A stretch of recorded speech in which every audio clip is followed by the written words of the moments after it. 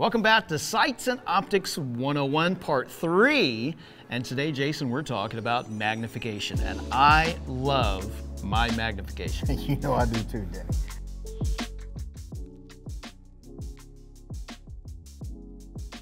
So magnification gives us an advantage in certain competition, target shooting, or hunting situations. And it can definitely be a force multiplier in the tactical world. Yeah, for sure. Magnified optics are used to improve the ease and the effectiveness of aiming by increasing the size of your target image while giving you a specific aiming point using a reticle of some type that can be zeroed to the cartridge and load that you're shooting. That's right. So small fixed magnification telescopes with crosshairs started to show up on rifles around the middle of the 19th century. Marksmen quickly realized that they could make more accurate shots at longer distances using the power of optical lenses and one aiming point instead of two, like you would use when you're using your front and rear sights. Yeah, makes sense, right? Fixed power optics can come in the form of a flip-up magnifier. I've got one back here. You can see it's a Holosun 3X on my AR pistol there. It's very handy. I love it. They can also be small prism-type devices. Like on the SCAR there, you see the Trijicon ACOG. That's a prism-type magnifier. They refract the light to provide that magnification. Usually they're a fixed power, varies anywhere from like 3 to 6 power on the prism-type sights. By the way, and incidentally, the lower power magnification you have, the bigger field of view you're going to have. And this also applies to standard rifle-type scopes and variable scopes as well. And we'll talk about variable here in just a minute. So let's talk about some of the terminology. When you're actually looking for magnified optic descriptions, we often see a series of numbers with an X between them. The first number refers to the level of magnification, and the second number, the diameter of the objective lens, which is the lens on the front of the scope. That's right. Usually you see them on the end of the box there, and they'll have numbers. This box says 5-25x56, right? So that means the magnification can vary between 5 and 25 power, and 56 refers to this objective lens. The bigger the objective lens that you have, the more light it can capture and give you a brighter image of your target also. Yep. So when there are multiple numbers in the beginning of the scope description, like 3 to 9 by 40, that means the magnification is variable. In other words, you can adjust it from 3 all the way up to 9, or anywhere in between. And the 40 means it had a 40mm objective lens. By the way, variable scopes are a nice option when shooting at multiple distances, but tend to be more expensive than fixed power scopes because they're a little bit more complex to make. Yeah, let's talk about some other terms while we're at it here. We told you about the objective lens, the big part on the front of the scope here. The ocular lens is the one closest to your eye, and of course that's going to be on the rear portion of the scope in the eyepiece here. I'm pointing at it here on this Vortex Strike Eagle. The middle is the body of the scope. We have a focus ring, which is the ring right here on the eyepiece, and that does exactly what it sounds like. It gives you a focus because we're all a little different, right? Also, we have a power ring, and that's the big ring here. And when we talked about variable optics just a minute ago, when you were describing that, this is what you vary that magnification with by turning this, this ring. It bottoms out at the lowest power and it tops out at the highest power. These are the turrets. These are what we use to change the elevation and the windage of the scope. Sometimes they unscrew and come off. These are pretty cool because they just pop up. You make your adjustments, you hear the little clicks, lock it back in, and lock it back down by pushing it back down. Pretty cool. Yep. Most of these terms, by the way, we can also apply to sometimes to the flip-up magnifiers and the prism scopes as well.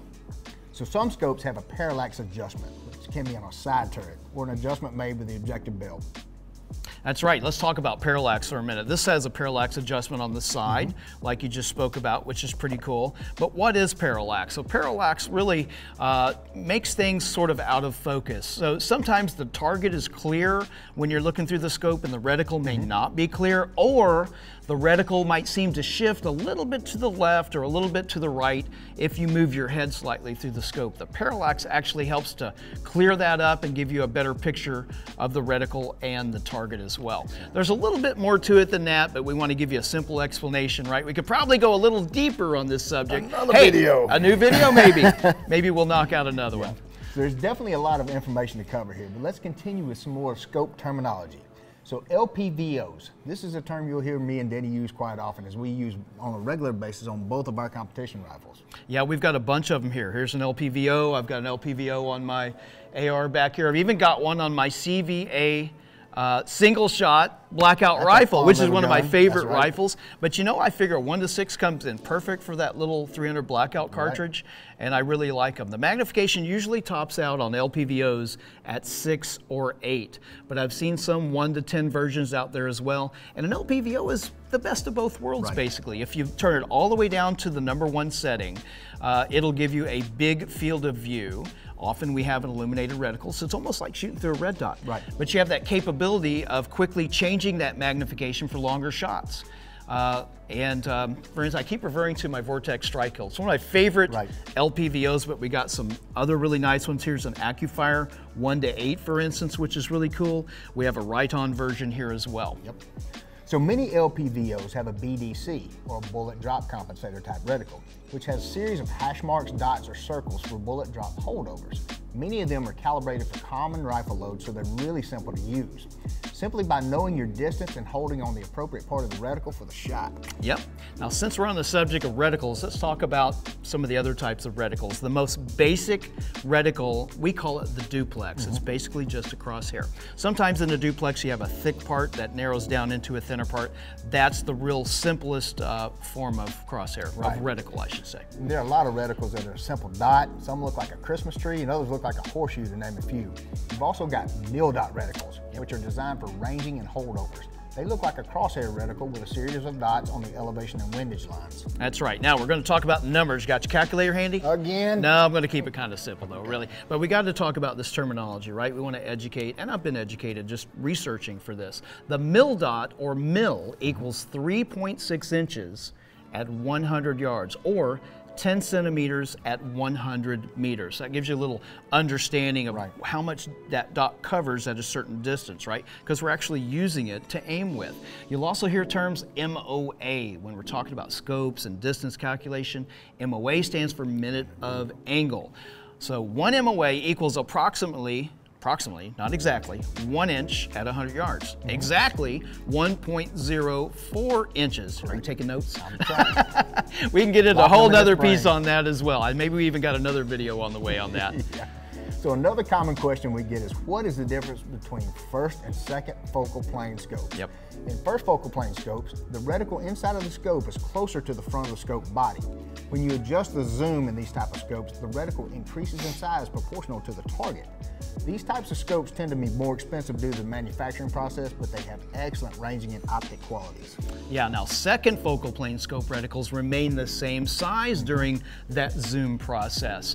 They don't have quite the same ranging qualities as first focal plane scopes, but they tend to be a little more economical. They're a little easier to produce. Now, if you're trying to decide between these two, and money isn't necessarily a factor, my advice is to go with a second focal plane scope. If you plan on using that center crosshair and your elevation turret to make those distance corrections. However, if you're using a BDC, like you talked about, or a mil dot reticle, a first focal plane scope is probably going to serve you a little bit better. That's right. So there are a lot of things to consider and keep in mind when choosing the right device for your magnification needs when it comes to shooting. Exactly. Yeah, we hope you learned a thing or two about magnified optics. I know I have. Yes, indeed. So thanks for watching, and be sure to hit all those important buttons: like, subscribe, comment, share, and help that 2A algorithm. That's right. Get out there and enjoy your Second Amendment rights, guys. Shoot straight and stay safe.